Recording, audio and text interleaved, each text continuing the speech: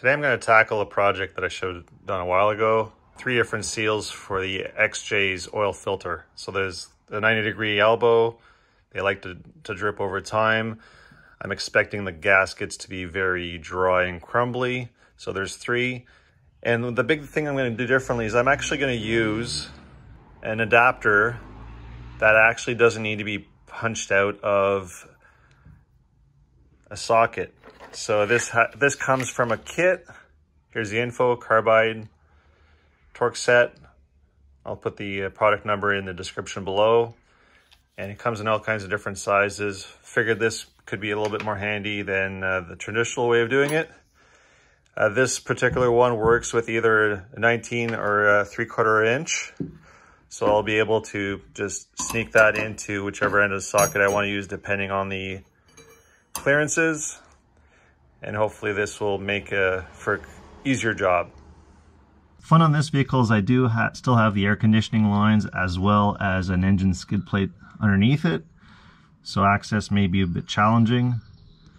This vehicle hasn't started in a while, so I don't have to worry about the oil being too hot. And hopefully that bolt comes out the way it should. Just looking at it from up here, it's definitely going to be a bit of a fun from an accessibility point of view.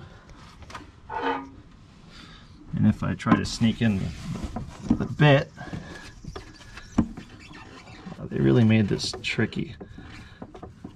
So it's definitely going to fit in there.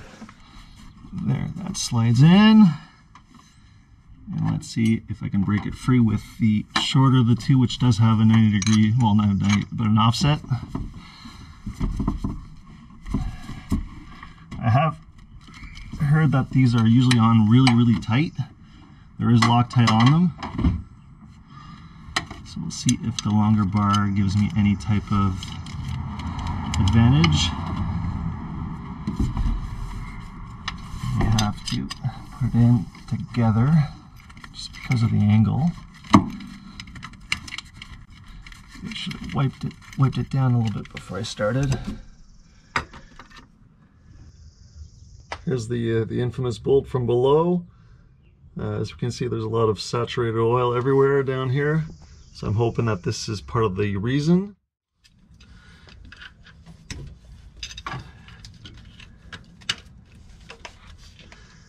Oh yeah, much better access from below. And I already felt it turn. So I'm just going to turn to the ratcheting side because, well, it's broken free.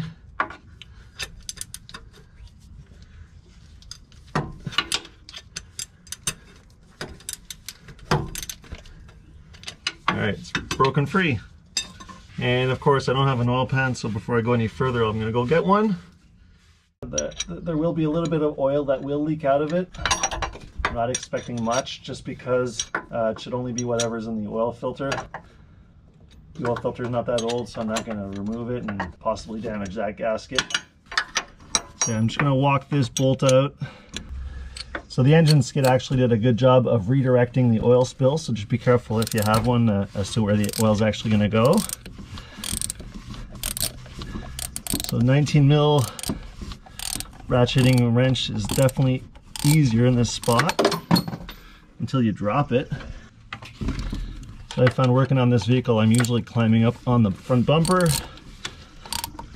Could be worse.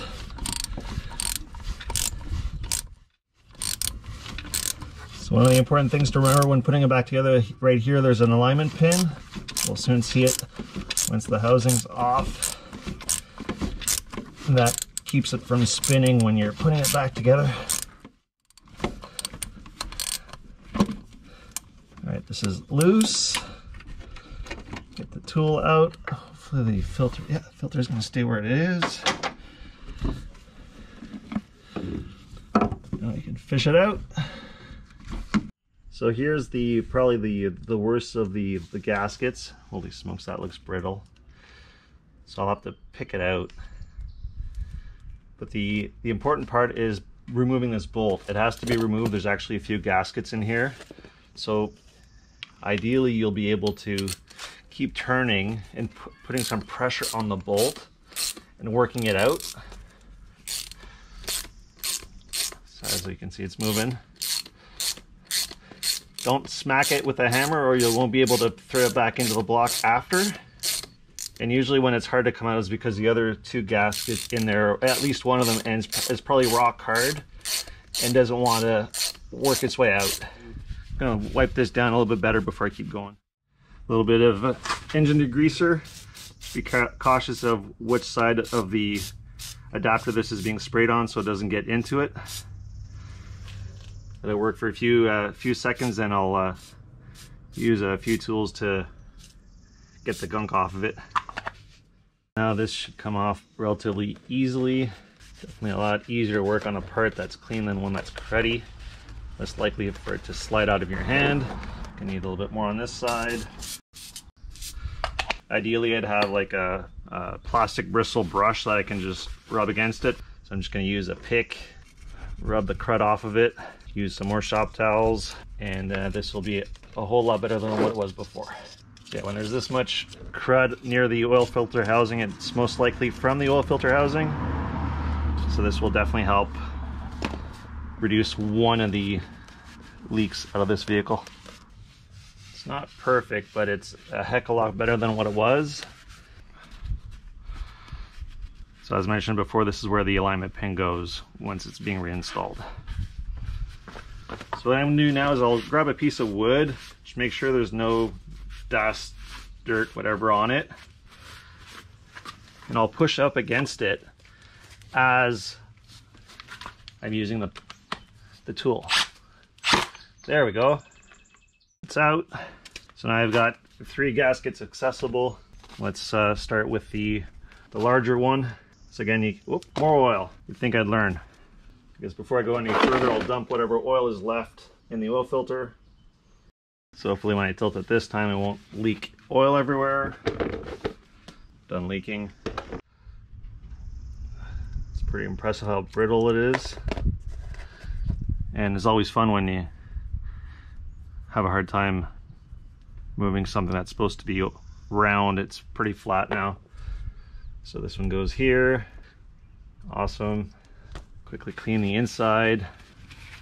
Make sure that it's clean. Looks pretty good for an engine with the amount of kilometers on this one. And on this, there's 2 gaskets.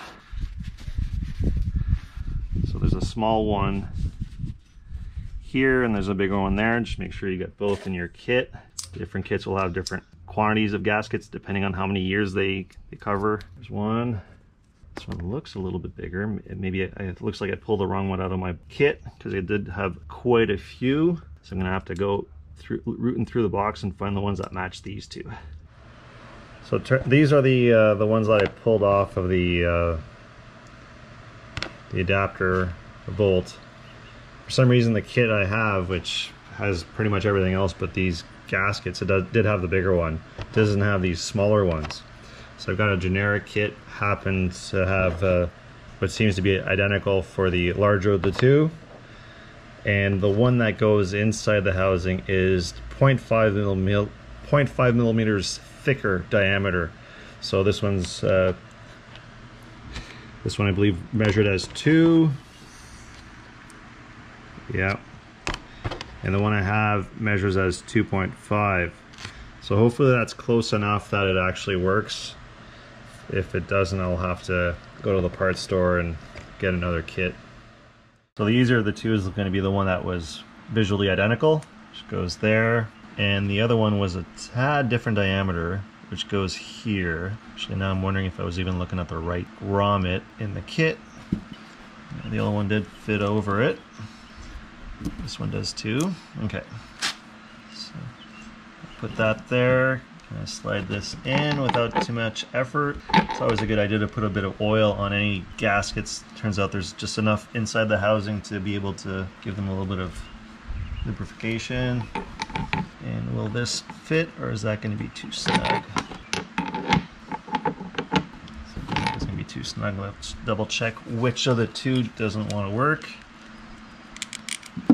Just want to sneak in. Whoops, it definitely went in further. Yeah, that'll go in. So I definitely have to find a slightly thinner gasket for the one inside the housing. So I found one that was just a slightly smaller diameter. It's still the wrong thickness, but now it does fit into the housing.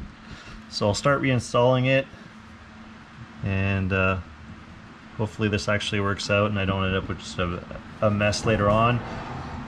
The good thing is at least the one that is questionable is the one on the inside, which just keeps the clean and the dirty oil separated. At least the one at the back, where it keeps the oil from pissing out of the housing, will be the right size.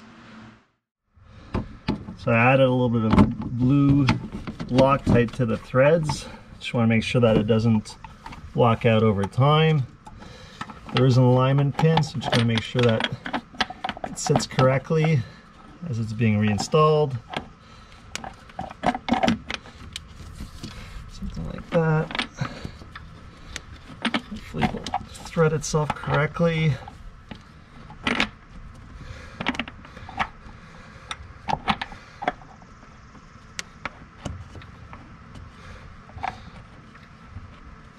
Half the fun is finding the right angle.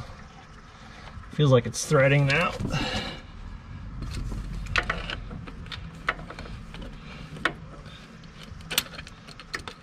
Hopefully I can get this in there and start ratcheting it.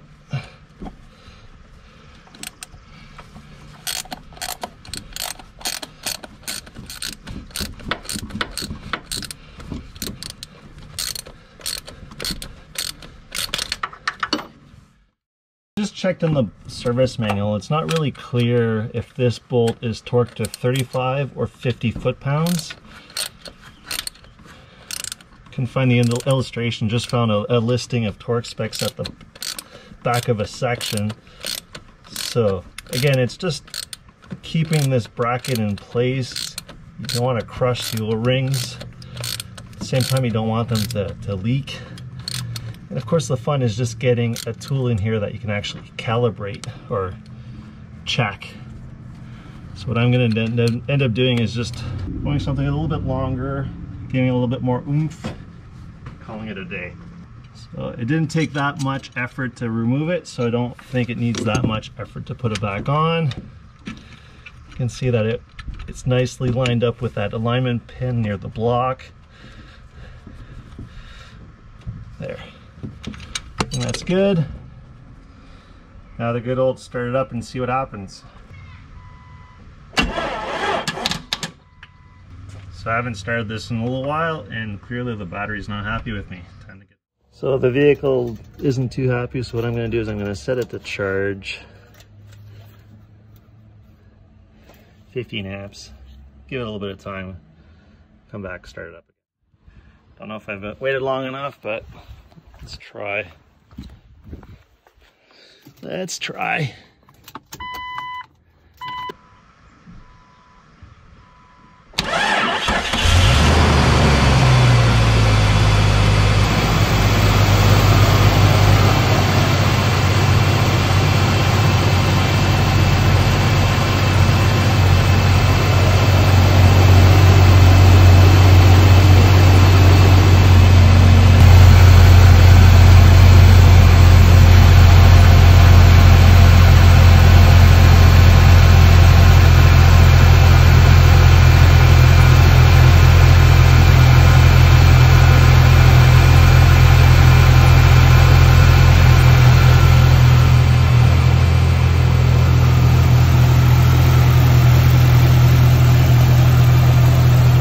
Looks like it's behaving. Time will tell.